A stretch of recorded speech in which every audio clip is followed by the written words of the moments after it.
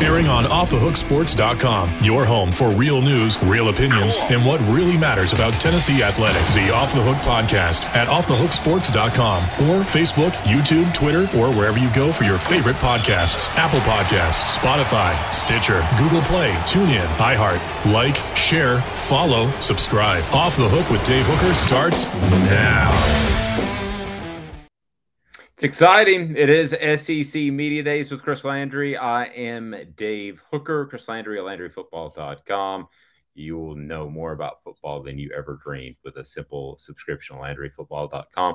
Also, Chris is a big part of what we do at Off the Hook Sports, so be sure and like and subscribe if you want to know more about football, because Chris will be able to do that for you in his appearances on offthehooksports.com.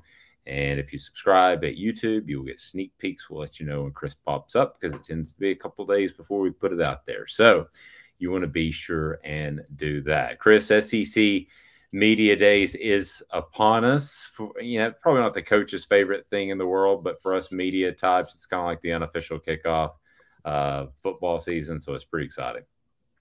It is. And, it's for me, it's kind of a flipping point. I thought it was interesting. I didn't realize it, quite honestly, that the Big 12 decided to kick it off. The SEC is usually the kickoff point, and the Big 12 said, "Oh yeah, we'll get it for."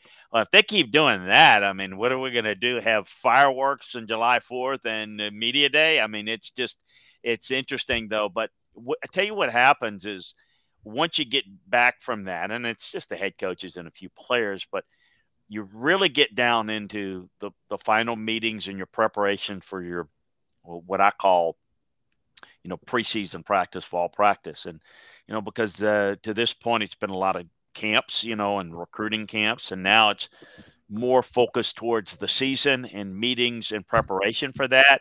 I know people might be interested to know that you literally plan out every period of what you're going to do in every practice. You adjust it based upon injuries and how well you do in practice. For example, we may expand period 3 from 5 minutes to 8 minutes or 9 minutes based upon we haven't done it very well. Whereas, so you may take a couple of minutes out of this practice since you've done this well and may spend more time on other things. But you literally start to prepare your practice schedule as an offensive and defensive staff, and then you work with one another, what you want to work on. We need to spend a little bit more time on third down, a little bit more time on red zone or whatever. And that gives a practice for both the offense and the defense in certain situations. So you really start to hone in on a lot of that right about now as this, it's nothing to do with the media days, but it is from a timing standpoint. For all of us, it says, hey, it's coming right around the corner. The 1st of August is when a lot of practices start. Some before. Yeah, definitely here. So we knew Hendon Hooker would be one of the quarterbacks that was selected. I want to ask you about the other 2 guys that will be in Atlanta this week for SEC Media Days. This conversation with Chris Landry is brought to you by The Mattress Place, 22 years on Chapman Highway, Marine Corps veteran owned. A+ accredited member of the Better Business Bureau, over 225 5-star reviews. That's pretty impressive. No gimmicks, just 30 to 70% off top mattresses each and every day. So let's start with Trevon Flowers, the defensive back position. You kind of have to. There's some unspoken rules at SEC Media Days, and one is, there's 3 actually. You lean towards the upperclassmen because they've shown they're going to be there. So you lean towards the seniors, in some cases the juniors that are going pro. And then the other is that you lean towards an offensive and defensive player. So Trevon Flowers is the defensive player. This was not a great defense last year. What is it about Trevon Flowers that stood out in terms of his play to make him a representative at SEC Media Days? What did you think of him last year? Well, I think the part of it is more of the locker room leader, and I think a lot of that falls into what you're talking about. Guy that's been around a little bit, or enough to where his personality is such that people look up to him in the locker room. I think that has a lot to it. As a player, and he's a pretty good tackler. He's very physical.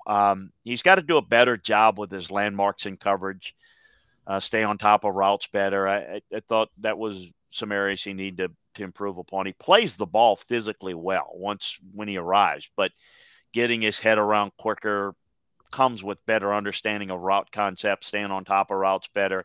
And those are some things he can improve upon. So you're right. Got to get a defensive player. A lot of the younger guys or a lot of maybe the better players up front are younger guys. And I mean, probably lended more towards a guy that's going to be more of a leader or has been more of a leader on that side of the ball. Tell me what you mean again, because sometimes you do talk over my head, and I mean that as a compliment. Landmark position. Yeah, it's a good point. Well, so understanding where you need to be based upon alignment, based upon how the receiver releases. A lot of times what his problem is, and this is where when you are really outstanding with your technique and positioning, it helps you even if you're not the most explosive, speedy player. He gets a little bit off on his landmarks, meaning where he's supposed to be in a certain spot. And I'm talking, folks, it's maybe 6 inches this way. The foot turn, and I'm doing this for those that are watching this. This is my foot.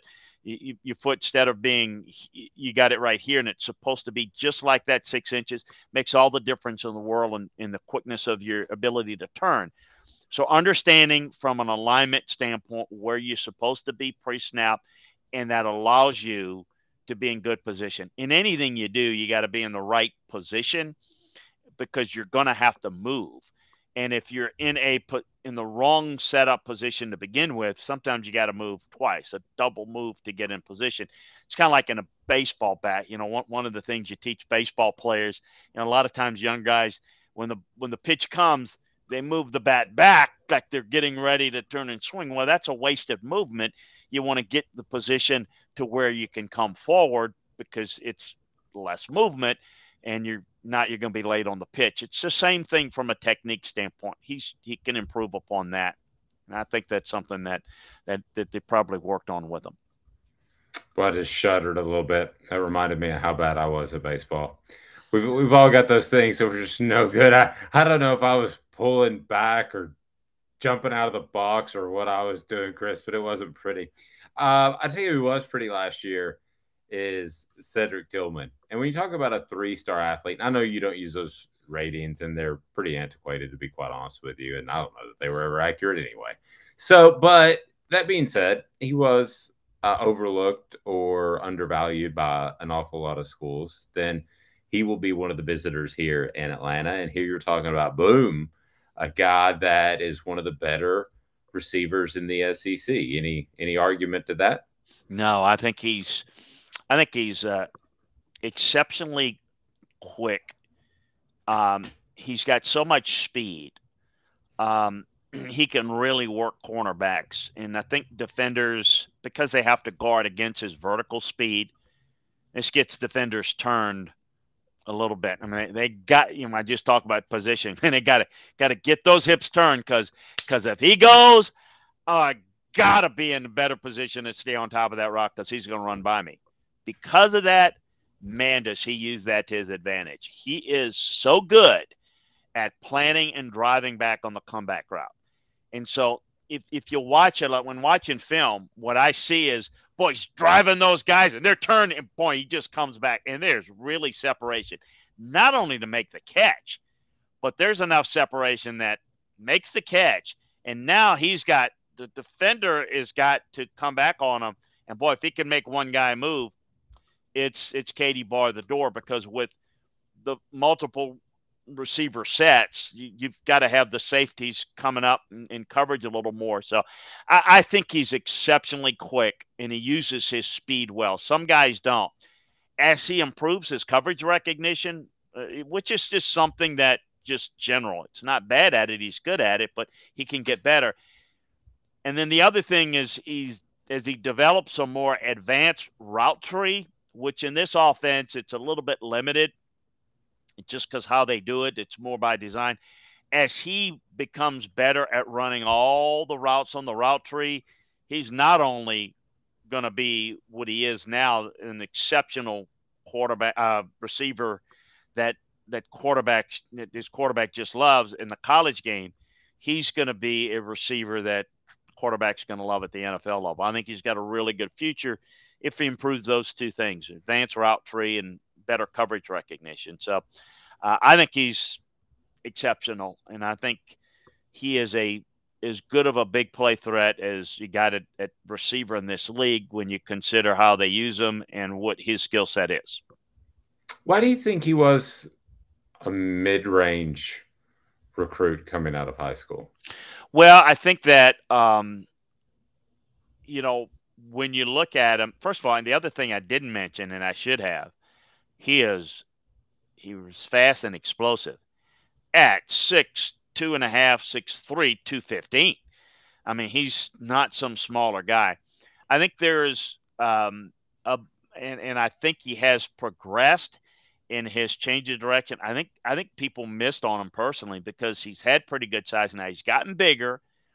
He's always had pretty good speed, but I think he was very raw, and I think people, for whatever reason, look at guys and they look at the production. And as we've talked before, maybe the elite programs, they want the guy with size, speed, and production. I just think that while there were numbers of production in terms of catches, in terms of his quickness and change of direction, I think he's developed that over time and with technique. So I think in some ways he's a little bit of a late bloomer, but his size and his speed has always been significant.